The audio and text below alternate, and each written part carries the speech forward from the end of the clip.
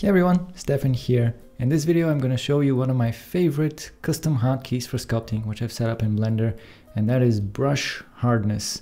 I have no idea why this isn't a default hotkey. I think it really should be, but thankfully it's actually very easy to set up, and here's how I did it.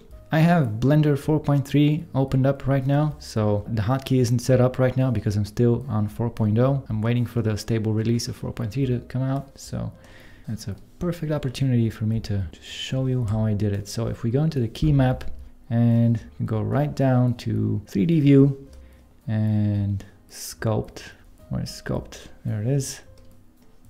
And sculpt global. Now we can add this new shortcut. And let's say we can map this to Control, Shift, and F, which I've done in the other version of Blender, which I'm using.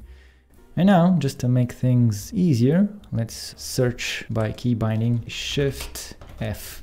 So this is going to give us any currently assigned hotkeys with Shift F, which includes Control Shift F. And we can expand this Radial control hotkey, which is Shift F, which is used for brush strength, and just copy all of these down here, Radial control, and all of these commands, just copy them right down, each in their corresponding place. Image ID, okay. And just change strength to hardness. And we can copy this, hardness, and here. And now, if we go into sculpt mode, we have F, we have Control Shift F. If we go and let's test this out. Let's where's the masking brush in this version? There it is.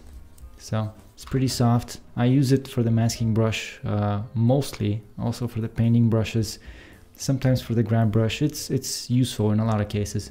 So let's say you don't like this soft brush for the mask, which I don't. So Control Shift F and just drag this right up, and now we get a nice sharp mask. And this works for every brush, right? So if we want to make this brush harder, it works as well, the standard brush.